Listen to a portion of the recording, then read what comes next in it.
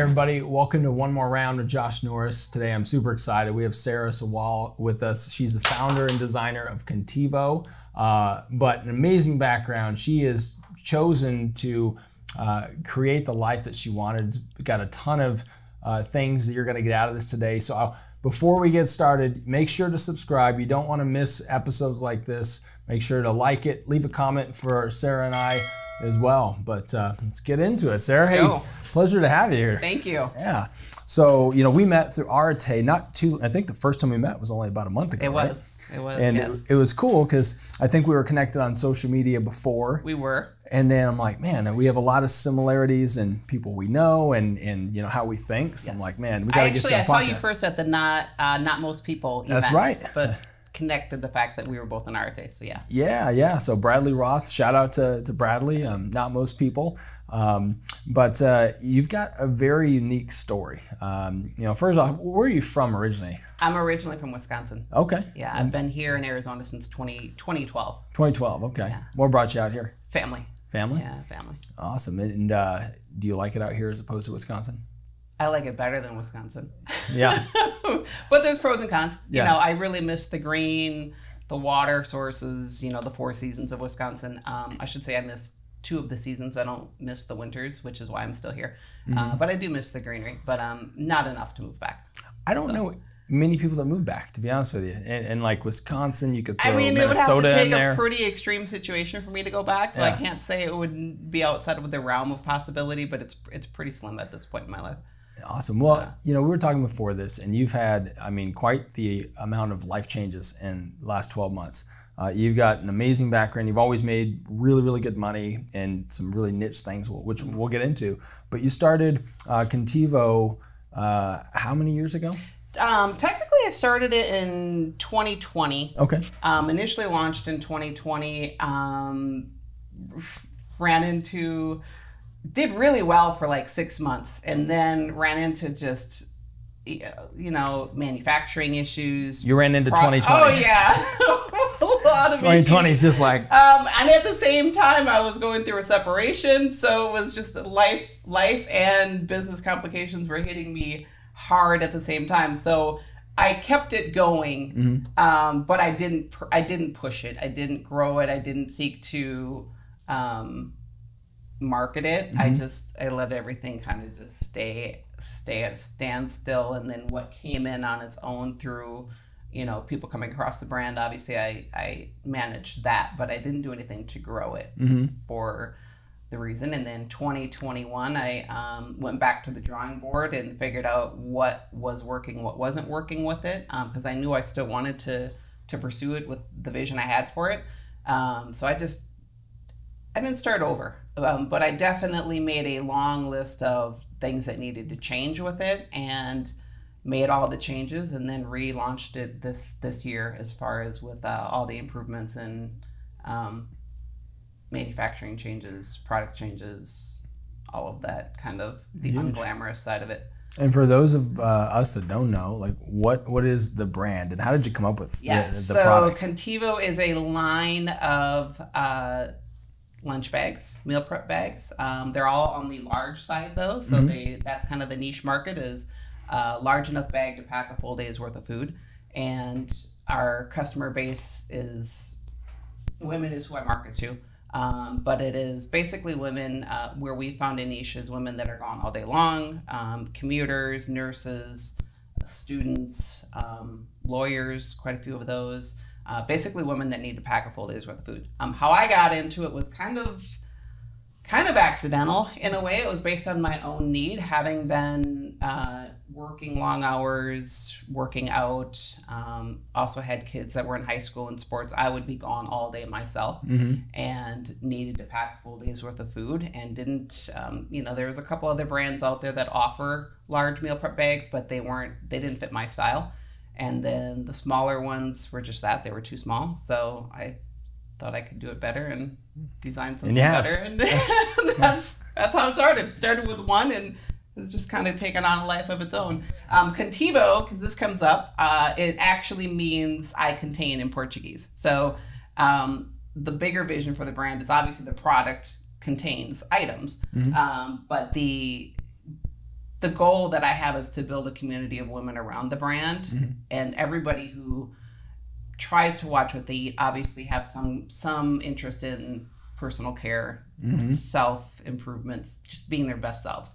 And that I Contain is kind of a spin-off too of where I want to go with it, in terms of a community of women who are focused on bringing out the best that they contain. So Very a dual spin on that. No, I love that. Have you done a video talking about specifically that? I am working on that right now. I was gonna say you definitely should. I am working on that. It's in the works right now. So your product it's like a manufactured bag, right? Mm-hmm. So where did you start? How did you find the people to do this? How did you design it? Yeah, so I sketched it. I fortunately have had some amazing manufacturers that work with me on sketches, because I've gotten better at creating a tech pack, which is a technical instruction, with a drawing and all the specifics of how you want the bag manufactured in manufacturing language. But it started with just a sketch, just pictures of what I wanted it to look like. Mm-hmm. And I found a manufacturer on Alibaba. Okay. The first go around, to keep in mind, this is where I learned all the mistakes, was grossly taken advantage of in terms of cost. Yeah. And the quality of the product turned out it wasn't up to my standard. But then I just went back and just kept digging and digging until I could find a good manufacturer, and who I have now is amazing. They've actually been educating me a lot on the process. So there's good manufacturers out there, and you can find what you need to find if you just relentlessly keep digging. And Google has all the answers for it. Just keep digging on Google. But I started with Alibaba, and that's where I found most of my manufacturers. But the current one that I have for the lunch bag specifically was through Google searching. And what I found is a lot of them want to help you. Like, they really want to help businesses succeed, because if we succeed, they're going to succeed. They got a customer for a long time. So if you get a good manufacturer, they will want to help you. And fortunately, I have that right now as a really good one that's helping me with this process as well. So it's awesome. So when let's dig in a little bit. Like, what are you looking for in a good manufacturer? If somebody is looking to start a product business? Communication. Is key. Okay. The manufacturer I have now, their communication from their sales rep is above and beyond. And also one that is going to educate you. So if they're just doing everything you tell them to do, which is not a bad thing per se, but when you don't know what you're doing yet, that was, the mistakes. One of the things I learned is my first manufacturer did everything exactly as I told them, but I didn't even know what the hell I was doing. Mm-hmm. So the result is like, you kind of want a little bit of feedback, right? A little pushback. Right. Yeah. So the manufacturer I have now, still, I'll send them a tech pack, with instructions of, hey, this is what I want made. They won't hesitate to send back and say, hey, if you want this, we'll do it. But our design team is recommending these changes because this is what you might encounter if you do it that way. Mm-hmm. And that has been invaluable. So I would say a manufacturer that is not afraid to tell you where something could be improved upon, and willing to show you how to do that. Yeah, probably things like straps, lengths, everything. Fastening. So it was more so zippers, zipper types. It was like, okay, there's called teeth size of zippers and things like that, very technical things. And what I thought would work well, they're like, 6 months down the road, you're probably gonna have issues with it, or they'd give different feedback. And then even the material, there's different types of materials you can use and thicknesses to them, and very little nuanced type changes. And they've made recommendations there that make sense. So I would say 10 out of 10 times I go with a change, because they're the ones in the industry, they know what they're doing. Awesome. So, this business, obviously you've had for a little while, but you're, now it's your full time. This is your passion, everything you're doing.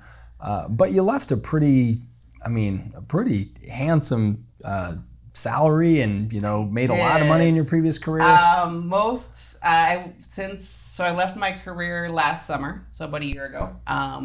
And for the 10 years up until I left, I was mid six figures. Was what I was earning in most years. Great living. I loved the company I worked for. It was a school bus dealership, ironically. It was a very niche market. loved the company I worked for, liked the job, but it wasn't a passion. You know, it's still a job. It's still a dead end, so to speak, in that you're capped there. You're never going to do better than that unless you somehow take it over. So it wasn't good enough for me. Like it just didn't speak to my soul of what I really wanted my life to look like. So I left it. I left it last summer. I haven't regretted leaving it at all. And, you know, I've had the naysayers around in shock that I left my career to pursue what I'm doing. But I have no regrets whatsoever. And there's quotes, most people have probably seen them online, but it's your salary is kind of the price they give you to give up on your dreams. And that quote just kept resonating with me. And every time I get cold feet and be like, I don't know, maybe I can do both at the same time and just, you know, keep this job and do this full time on the side. That quote would pop up in my feed again. So it was just like, it just kept gnawing at me. And I'm like, it's like your reticular activating system went to work. Exactly. I'm like, I'm doing it. I'm going to quit. And when I did quit, it was interesting. The leadership at the company I worked for, I think they were like, no, really, who are you going to go work for? Thinking I was going to go work for a competitor. I was like, no, I'm really going to go work for myself. No. Did they recruit you? And I was like, no, I'm giving all this up for what I want to do over here. That's really cool. Was there a tipping point to make you say it's time to make a decision? The tipping point, ironically, was I felt like I was at my highest point in terms of what I had achieved for the company, in terms of revenue in prior years and sales and salary. You know, it wasn't just salary and bonuses and commissions. And I felt like I was at a high, and I wanted and not knowing with kind of where things were going within that industry, with schools being shut down on and off and all that, I wanted to go out on a high. And on a high note. So that was the tipping point, which is maybe the opposite of a tipping point, because it was like, okay, things are really good. This is when I need to leave, so that there was, you know. Yeah, I mean, you left kind of at the pinnacle. I left at the pinnacle. Yeah. Which is great. You know, because it's a hard decision to make. I mean, I've been self-employed since 2008. This is when I started Aftershock Digital, and you know, back then, I mean, I was. My wife, thank God she was supportive, but I was just young, dumb, and hated working for corporate America. Even though I learned some good things there, I'm like, but we could make that decision. We didn't have kids yet. And you know, now we got 3 kids, and thank goodness everything's worked out quite well. The attitude I have had about money, more so in the later years of my life than the early years, but it's just money. I can get more of it. So if my life goes to hell in a handbag with my job, you know, business, which I just say it's not going to happen because I won't let it happen. But hypothetically, by most people's standards of how they would say, well, what if? Then I go find another job. You know, I left at the pinnacle of a career. I'm very hireable. I don't talk about it, but I do have a master's degree. You know, I'm well educated from a resume standpoint. So, you know, if I ever have to go back into the workforce, I go back into the workforce, and the worst thing I'm out is some savings. Yeah. You know, and I love that. Something I heard, it was actually one of my first mentors in life when I was young, 19, 20 years old. And he was just talking about making decisions. He's like, anytime you're making a big life-altering decision, think, what's the worst-case scenario that's going to happen? If you can live with that, then the upside is great. That's exactly it. The worst-case scenario, it pales in comparison to the best case scenario. Yes. Yep. Absolutely. Yeah. So, but during this time, you decide to make this change. You said that you were going through a relationship change as well. So someone once told me, I'll kind of back up a little bit. Someone told me recently that my pendulum swings one way or the other. Like I'm all in or I'm all out, and I'm good or bad. Yeah. That's how I operate. That's how I operate. So I understand. That's how I operate in all of my life. So I was married for 15 years in a very abusive relationship, and had just hit a rock bottom with that. At the same time, my kids were, one was going off to college 2 were seniors in high school, so they were going to soon be, you know, on their way out. And I was, again, content with my career, but it wasn't what I wanted. I didn't want to work for someone else and kind of just be stuck at this salary for the rest of my life. So I literally just wrote out everything I wasn't happy with in my life. And I was also approaching 40 at that point, so you could say midlife crisis. But to me, I saw it as an opportunity to rewrite my story. Yeah. So I did. And in a matter of 12 months, now I'm a year past this. So this process started 2 years ago. But in a matter of 12 months, I filed for and got a divorce, sold the family home, 3 kids all went off onto their own, and quit my job and went full speed on the business. So yeah, that's awesome. Was there anything that helped you in this process, like books or things? Tons and tons and tons of reading and podcasts and journaling. That's all I focused on, and now it's, you know, just a part of it's just my everyday life.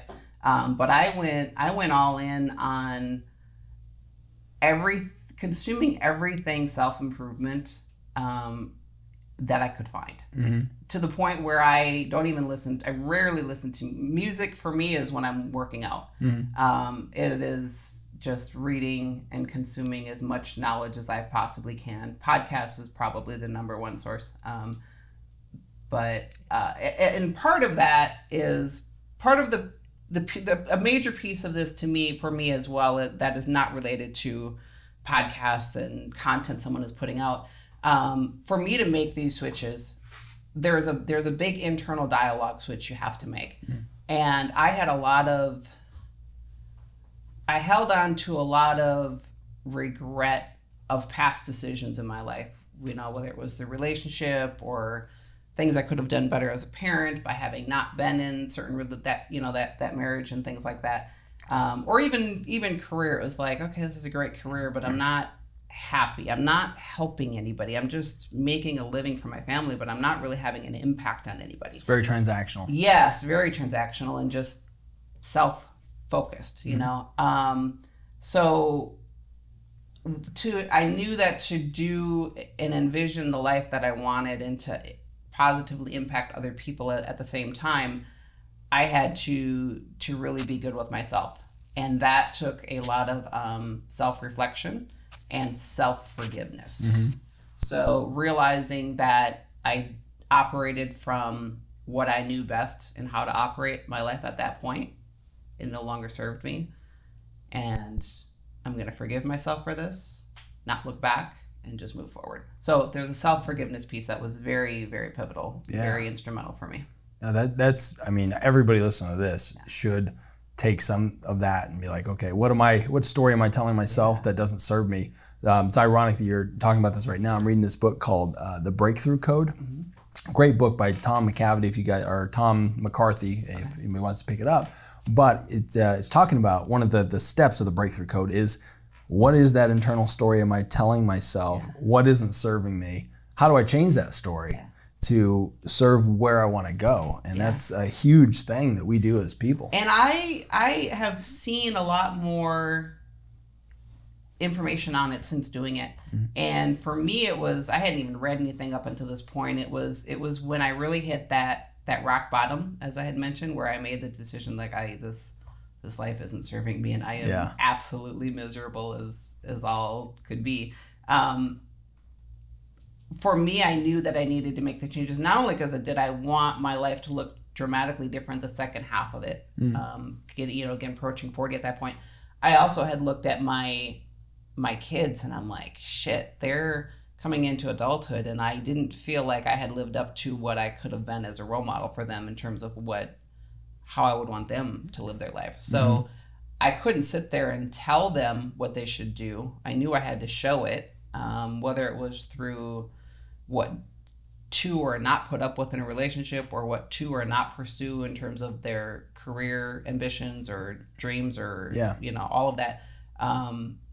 So that was another instrumental psychologically for me of why I needed to do it, was to really just role model for them. You can change your story at any given time. Yeah. And I had to live it out first for them to see that instead of just try to tell them. That's awesome. So how is the relationship with your kids? It is, I never thought it was never bad. The relationship with my kids was never bad. But I didn't realize just how close it could be until the last couple of years. It's where I realized that I was as close to them as I could be with where I was at psychologically. You know, they say you love to the capacity that you love yourself and what you're putting out. That is so accurate. So accurate. And I would say a year, and so I started these changes 2 years ago. After about a full year is where the relationships with all three of them has continued to get deeper and deeper, because they have all commented on and noticed dramatic changes and see that. And there's a trust that's built with that. This is another self-realization I had, but it was like, your kids aren't going to trust you to build a really close relationship with you, as close as it could be, if they don't first respect you, in my opinion. And I don't think that the example I was of the highest level of respect one could possibly try to model. So once I became more, those relationships have gotten deeper. Yeah, it's amazing with kids, because I have 3 kids as well, 12, 10, and 5. And I never realized up until a couple of years ago how much they watch. Oh, everything. Everything, you know, and like my good things, my bad things, and I'm like, you know, I don't want them to do that. I want them to pick up this piece of me, consciously you start to think, okay, well, it's all of it. How can I model better for them? And nobody's perfect, but like you know, you don't want to screw them up, basically. There's so many, you know, I no longer sit and think about all the things I could have and should have done differently with them, because I'm doing it now. So my focus is, I'm going to show you right now exactly, you know, how things can be. And what's interesting though is it's now, because they are older, they don't think as black and white. It's more gray area for them, and they can kind of look at things differently. So it's a good time. It's not all is lost. Not all is lost, I guess is what I'm trying to say, because they are at a point where they're more observatory, or as equally observatory as they were as kids, but now they can actually apply it and have a better understanding to it. And they have a better appreciation, I think, for, oh, that's some hard shit, because I'm an adult now and I know that that's not easy, and watching me make changes. It makes a lot of sense. A little bit different context for them. So. And I know fitness is something that's big in your life, right? Where did that come from? I mean, if we're really, really honest about it, it started with a chip on my shoulder when I was a teenager. So when I was like 15, so I was homeschooled. Okay. Go back and forth. I was homeschooled my whole life. And I never had the opportunity to play in sports or, you know, really do any kind of team related thing. And when I was 15, I came across a magazine, a fitness and bodybuilding related magazine. And I was like, damn, those women look jacked. Like, I just loved how they looked. And it was a way for me to, one, start something I could do on my own that didn't need a team sport. I also was always kind of a rebel. So I looked at the women with muscle as being like an extra element of me being able to... little flex. Yeah. For sure. Ironically, yeah. So again, I can admit this now. So that's where it started. I wanted to start at 15, but technically waited till I was 16 because I couldn't drive. So I had to wait till I was old enough to drive. And I did things at the house to what I could. And then once I got my driver's license, one of the first things they did was went and got a gym membership. And so what, 24, 25 years later, I'm still doing it. My mom thought it was a phase, you know, when I started. She wasn't a big fan of it, but they've all kind of turned around. They've all come around as far as seeing the benefits this many years later of having started. And what are the main benefits you found from it, other than being jacked? Yeah, so what I have found for me, applicable to especially where I'm going now in life with the business and everything I envision, is I tie it back to my fitness journey is when I remember looking at different photos of different women over the the early years, and I'd be like, man, if I could just look like that, if I could do that, these things that I thought were completely unattainable. And now I've either done it or surpassed it. So I've seen through fitness where when you put your mind to something and you envision it, even if you're so far over here, for example, in this example, appearance purposes, I'm so far over here, it's hard to possibly imagine that I could get here. But I envisioned it long enough and put the action into it long enough and reached it and surpassed it. So I know through proof and application that if I do those same things with my business and my vision with everything else, that there's no reason I can't attain it. I love that. So you basically, it was a mental muscle that you built more than just a body muscle. Mental muscle more than any of it, which is why I think I've stuck with it as long as I have and couldn't not do it at this point. Yeah. Yeah. That's awesome. So where do you see, your business going, and, what are your ambitions? Oh, they're really big. So, to give you an idea of the size of that industry, it's in the billions, and people don't realize that something as simple as a lunch bag. But my vision is to have it be within 10 years, be a 9-figure brand. Wow. And obviously it would have offshoots, so instead of just this specific niche of lunch bag, all different types of insulated cooler bags, and but everything's still within that spectrum. Whether it turns into hard coolers, time will tell, but that's revenue size. But the bigger vision actually is more so with the way the business is operated. And one of the things I think where I get the most joy from with the business is truly getting to know the customers, and I have immense gratitude for each and every one of them. And that's the joy I get with running it. And I want to do that on a large scale and give back more than I receive, or at least can't say more, I'd go bankrupt, but you know what I mean, give back more value than I receive, and have it just be like this. My vision as a company, once I get beyond a home office, is this completely kick-ass company to work for. Ideally mostly run and operated with women, because that's kind of where I where I think I can have the most impact. But yeah, I have a vision of what that company looks like to work for, and it's going to be pretty cool. Awesome. I can't wait to watch it grow and change. Anything I can do to help, let me know. Yeah. One thing I want to comment on too with that is where I was kind of saying why I have this passion with the female side of it, and kind of women, it being run by women and operated and stuff with women, is I think where I feel like I can impact people is, there's another saying,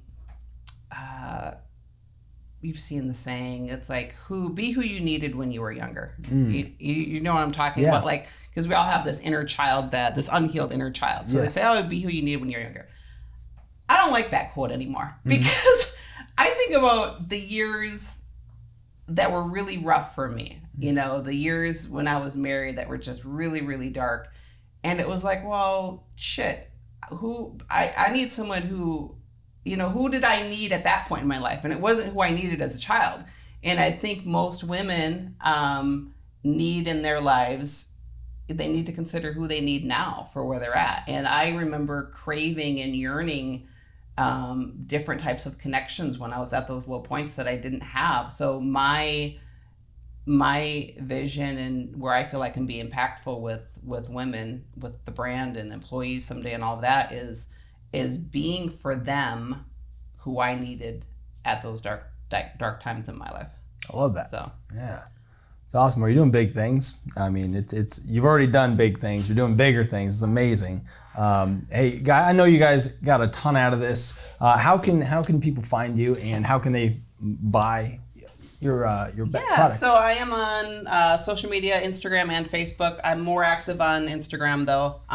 Sara with an H, Sawall, Sawall. You can find me on Instagram there. Facebook too, but I'm not particularly active on there.